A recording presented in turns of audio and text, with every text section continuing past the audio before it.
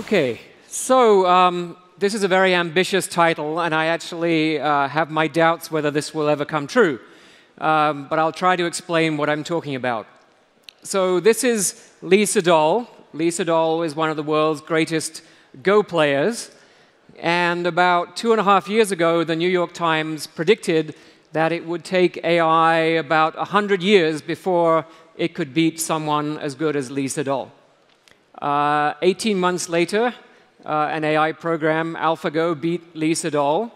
And since then, AlphaGo has been teaching the human race how to play Go properly.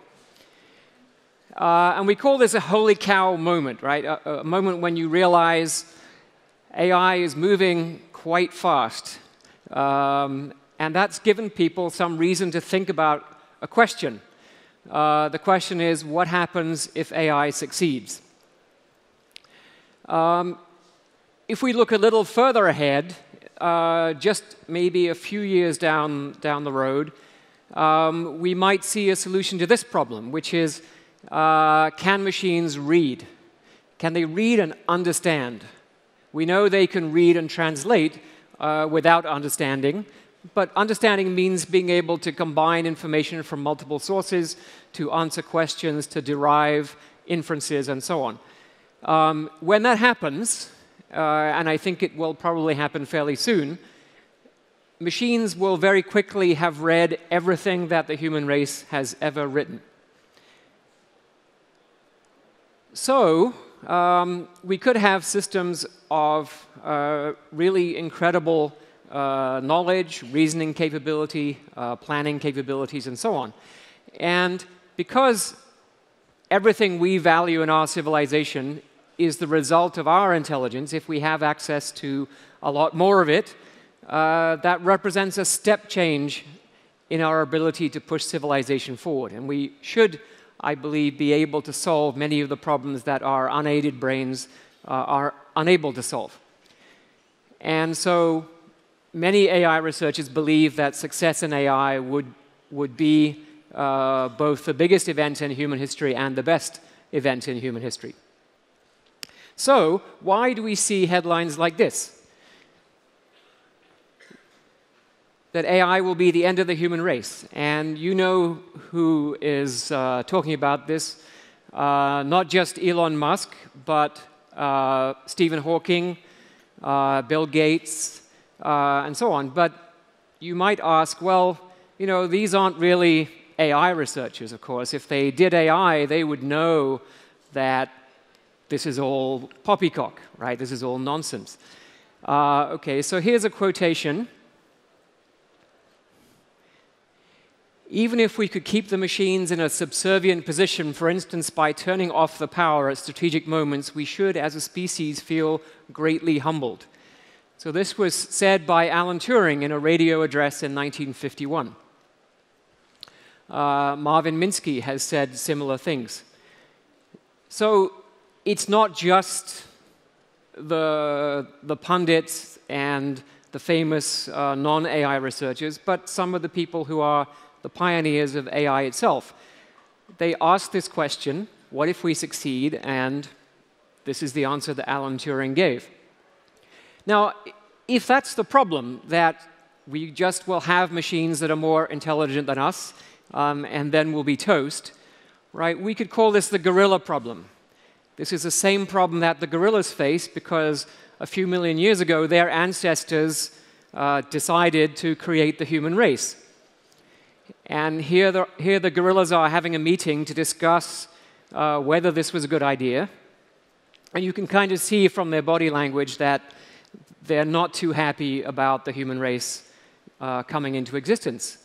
Now, if that's the problem, right, that you make a more intelligent species, you know, you become obsolete and then extinct.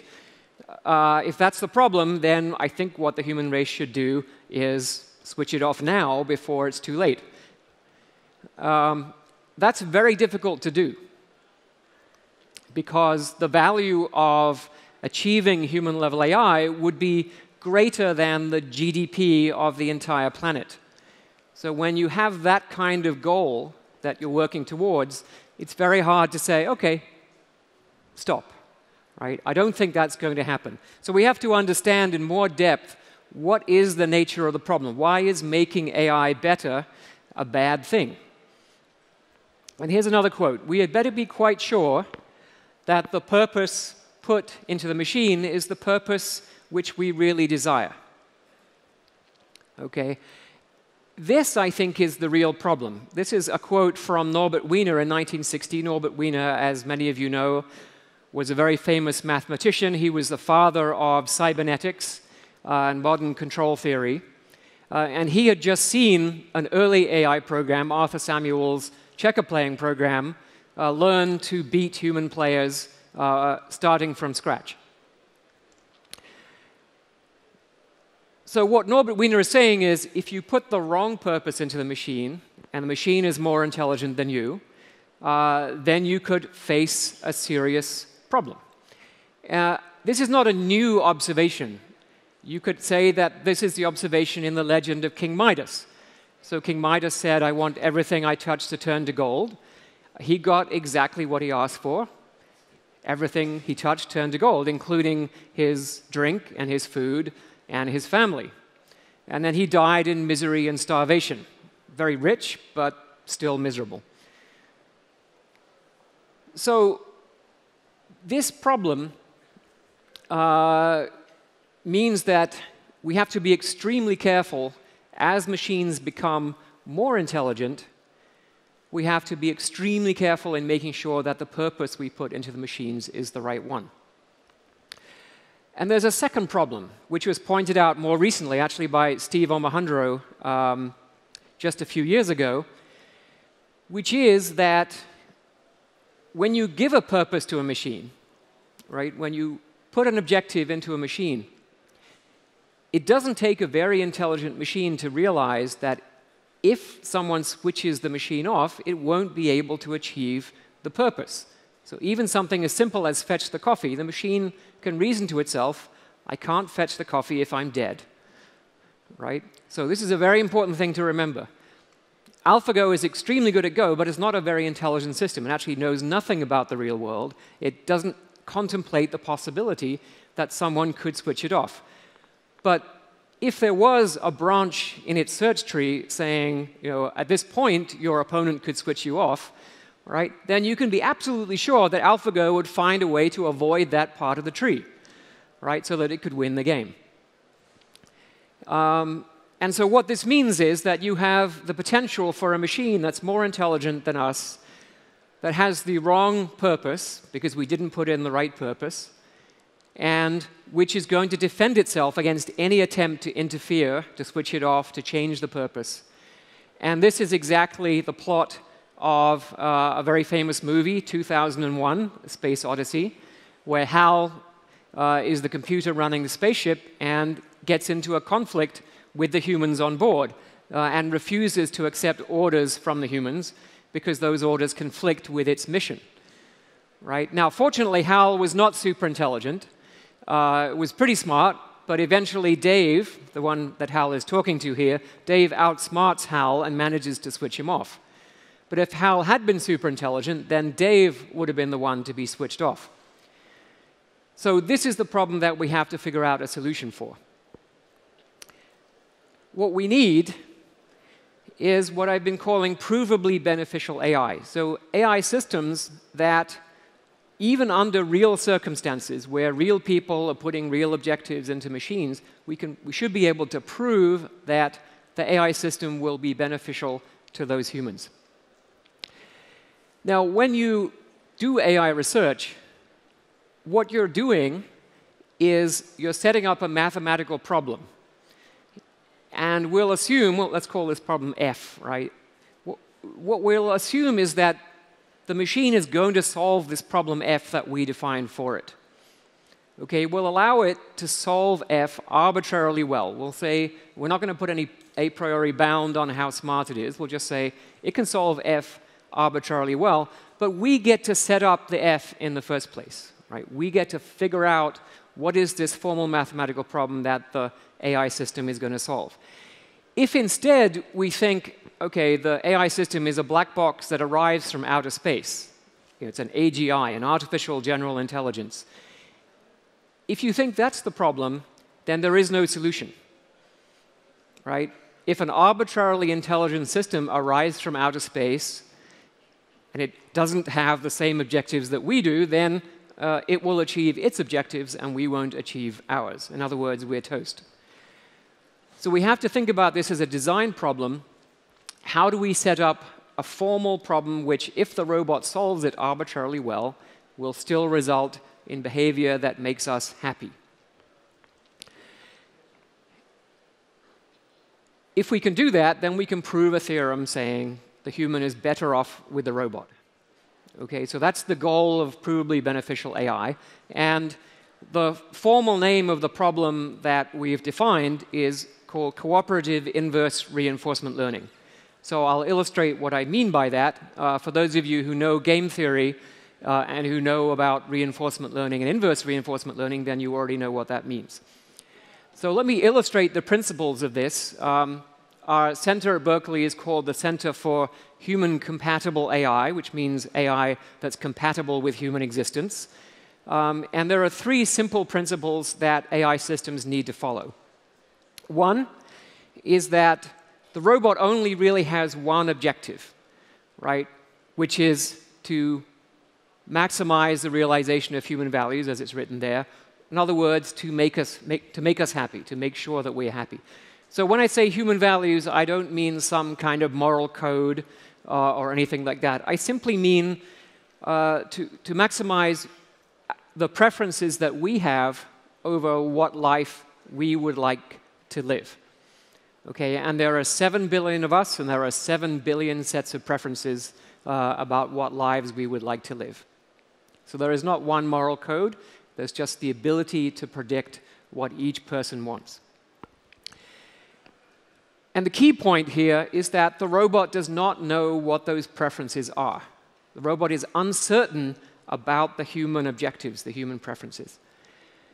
Now, so those two principles are very important. If that was all we were going to say, we would have very useless robots. Because if the robots really know nothing about human preferences, they're not going to be able to do anything to help us, right? So they'd be sort of neutral, but not beneficial. So the third principle is that there's some way that human preferences are grounded in evidence. And the evidence is the set of choices that human beings make, right? That those choices reflect in some way their underlying preferences. So let me illustrate this with a very simple problem called the off-switch problem. And so we'll start by doing it the old-fashioned way, right? So here's a robot. This is the PR2 from our lab at Berkeley. The robot has an off switch, a big red off switch on the back. And if we send the robot to fetch the coffee, right, if we give it the traditional objective, a goal, I must fetch the coffee, the robot says to itself, OK, I can't fetch the coffee if I'm dead. Therefore, I must disable my off switch. And maybe get rid of any potential threats to my coffee collection that might come along. So when you think about it this way, right, it's hard to get around, right? We want to give objectives to machines so they can be useful to us, but when we do it, they start behaving in this really pathological way. So how do we prevent this kind of behavior? So we'll see that if you follow the three principles, actually, you get quite different behavior. So the robot says to itself, OK, the human being might switch me off, but why would a human do that, right? Because I'm doing something wrong. Now, because the robot's uncertain about human objectives, it doesn't know what that means. It doesn't know what wrong is. But by the first principle, it knows that it wants to avoid doing anything wrong. It wants to benefit humans, but it doesn't know which of its actions may or may not do that. So if it is doing something wrong, it clearly wants to have that behavior interrupted. It wants the human to switch it off to prevent it from doing things that will harm humans. So it will allow the human to switch it off, and its willingness to do that is directly related to its uncertainty about the objectives. In fact, you can do the math, and I'm simulating mathematics by writing it in Greek. You get a theorem, such a robot is provably beneficial. Okay? and the robot's incentive to allow itself to be switched off is directly related to the variance in the uncertainty about the human objective. And if that uncertainty disappears, the robot becomes pathological. It will no longer allow itself to be switched off. OK, so that's a start. It's an indication of how we might move forward with this. Let me talk about some of the difficulties, right? We talked about the idea that human behavior provides information about human values. And that means that the machine will have to learn for each human which life would that human prefer, and then it has to do some kind of trade-off among multiple people, which AI is not going to solve. We have to talk to the politicians and the moral philosophers to see how they would like to do that, but I might put forward a basic idea that everyone's preferences count the same. Now, there are difficulties, and the difficulties really lie in the connection between human behavior and human preferences. Humans are not rational, and therefore their behavior does not reflect their preferences in the usual way. So in order to invert this relationship, to go from the behavior to the preferences, we have to understand a lot about us, right? About our actual cognition, the fact that we are computationally limited, the fact that we are internally conflicted, and various other problems. Now, on the other side, there are reasons for optimism. And I know we have a lot of entrepreneurs here, and you all appreciate the power of the market. So let's look at the economic incentives to solve this problem, right? If you build a digital personal assistant that behaves like I'm just about to show you, you might run into some problems economically because people wouldn't buy your system or your company would be in trouble. So here's a couple of conversations. First of all, on the left, we have the digital assistant saying, your wife called to remind you about dinner tonight. And of course, you've forgotten. What dinner? What are you talking about? Your 20th anniversary at 7 p.m. And of course, you are in a panic now because you've also made an appointment with the Secretary General at 7:30. I can't do this. How did this happen? Well, I did warn you, but you overrode my recommendation. OK, so what am I going to do now? I can't just tell him I'm too busy. Don't worry. I arranged for his plane to be delayed. Some kind of computer malfunction. Really? You can do that? He sends his profound apologies and is happy to meet you for lunch tomorrow. OK, well, so it solved your problem, but it created problems for other people. OK, so it's not quite right, and you might find yourself facing a lawsuit or something like that. So let's fix that. Let's put in other people's preferences as well, and now have another conversation. Welcome home, long day. Yes, terrible, didn't even have time for lunch. You must be quite hungry. Starving, can you make me some dinner? That's something I need to tell you. There are humans in South Sudan in more urgent need of help. I am leaving now. Please make your own dinner. Right. So I actually trust the market to some extent. I trust you guys, the entrepreneurs, to figure out how to align the preferences of the digital assistant with those of the user and other people in a way that sort of works in a system sense. If we don't get this right, we're going to have a severe problem, because as the machines, as I said, machines will read everything the human race has ever written.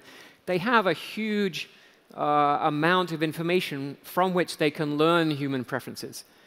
So I'm reasonably optimistic that the data is there and the economic motivation is there. And if you don't believe me about the economic motivation, just imagine what happens if you have domestic robots. Okay, not just something on your cell phone, but a real robot in your house that's looking after the kids, and the kids are hungry, and there's nothing in the fridge. And what's the robot going to do? Well, it sees the cat, and it doesn't understand that the nutritional value of the cat is not as great as the sentimental value of the cat, and so we have a problem, right? That when this happens, that's the end of the domestic robot industry, okay? And so we have to get this right. There is no alternative but to getting this right. As AI systems move into the real world of common sense, of reality, of preferences, machines will need to understand all of these issues correctly. So to summarize, if we're going to move forward with AI and make it arbitrarily intelligent, we have to make it safe. We have to make it provably beneficial. And I think we have the beginnings of a solution to how to make that happen based on robots that are purely altruistic, who only want to make humans happy, but are not sure exactly what that means. Now, in the process of doing this, we'll actually learn a lot more about our own preferences. Our own preferences are often implicit. We don't talk about them very much. Pretty much everyone here, I think, likes their own arms and legs. You like having them, right? But how often do you talk about the fact that you like having them? Not very often. You probably can't find a book where someone's written down, people like having their own arms and legs. But as we make this information explicit, we will learn much more about what we really care about. And I think we'll learn that, in fact, contrary to public opinion, we have an enormous amount in common about our preferences for our future lives. And also, we will see, by example, what happens when you take into account the preferences of everyone rather than just the preferences of yourself. So these two things together may make us better people. Thank you very much.